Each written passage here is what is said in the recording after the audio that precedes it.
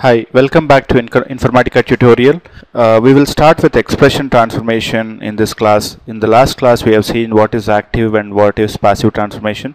So we'll see some examples of those in this class. We'll start with expression transformation. So basically, the problem with the plain load earlier, what we have done so far is we are taking a source and we are loading into the target without any transformation. So what if we are taking a source and it is going to the source qualifier transformation and it is loading to the target earlier. So what if we want to change the data in some way? We want to add some columns or we want to trim some spaces. So there are n number of columns here coming in 1, 2, 3 to n, and you are so far passing the messages to the target. So suppose I want to apply a trim function on this column. It is a string column. I want to convert this maybe a character column. I want to apply a toDate function on this, and I want to add my one more column, n+1th column here.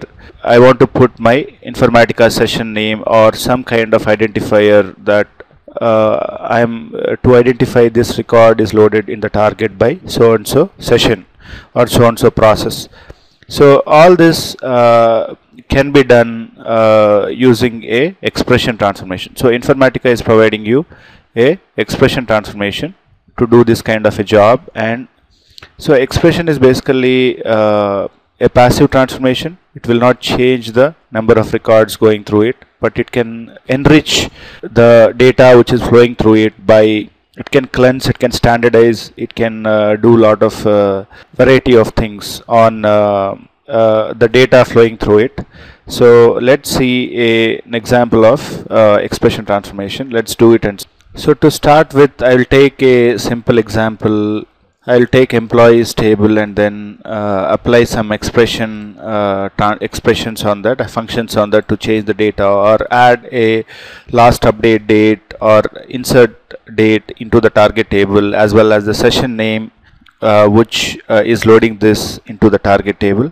So let's see how to do that. So I am going to pull the employees source here, and then I'm going to pull the employees target. So in the middle, I want to put a expression transformation. So how do you do that? Transformation create. There are list of transformations which Informatica will give you here, and you need to select expression from here, exp underscore.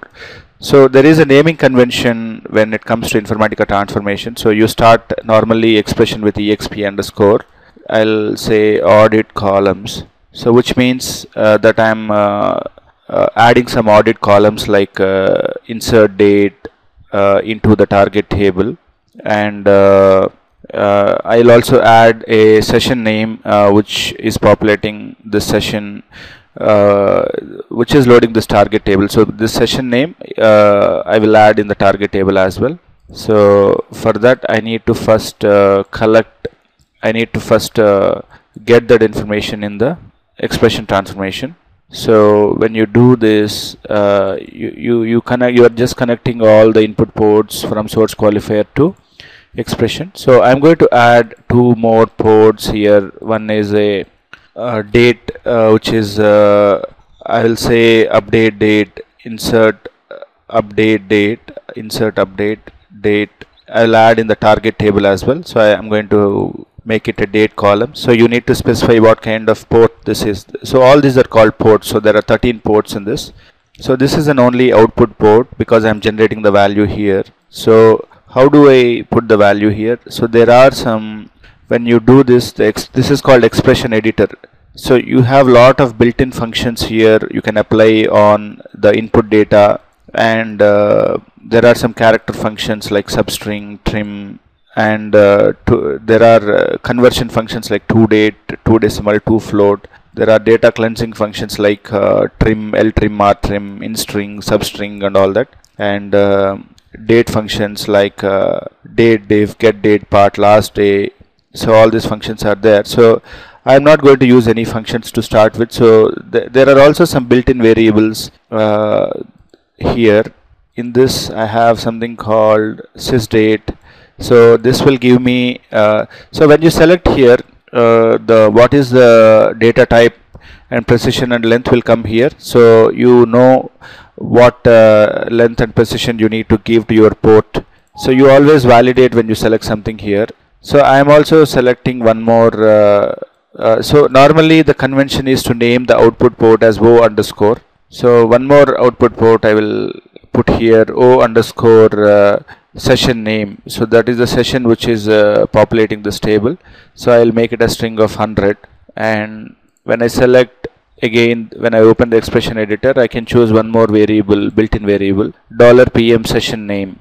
So it is string of 255 actually. Precision is 255 and 0, scale is 0. So I can put here 255. So I am done with my expression transformation. So I need to add these two ports which I have just added to the expression. The same ports I want to add to the target table as well. So alter table, employees, add column. First column is IU date, insert update date. So add IU update date basically as a date field, and then I want to add one more column which is session name, and this is varchar2 of 255. So I have added these two columns, so I need to import the target table again. Because the target table here was there already before we added these two columns, and these two columns are not there, these two ports are not there, so I can import the target table again from the ODBC connection. So so if I import employees again, it will automatically, so it will ask me the table already exists in the target designers, what do you want to do? I want to replace this, so I want to save this, and now I can see these two columns are there in the target. So now I can add, I can do auto link to start with. To from expression to the target I have done auto link. So let's see whether all the ports are connected or not. So two ports which I added, because I have given as O underscore, they are not added, so I am just manually connecting them. Okay, so I have connected them, so I am going to save this, and I am going to create a workflow to run this. So I have created a workflow, I have created a session to call this mapping which I just created. I have set our standard properties, and then source is my HR and target is my target. And so let's see, let's run this and see. I am also checking the truncate target table option. So let's run this and see what the data, what is the data which comes into the target. So this is my session which is running now. So it loaded 107 records. So let's query the table and see how the data looks. Select star from employees in the target schema. So that has all the columns and two more additional columns. If you observe the IU date, which is nothing but the sys date when this record is loaded, and the session name, which is the employee CXP, that is the session name I have given here. So the variable $PM session name has assigned that value to this one at the runtime. So yeah, in the next class we will see more things what we can do using expression transformation. Thank you.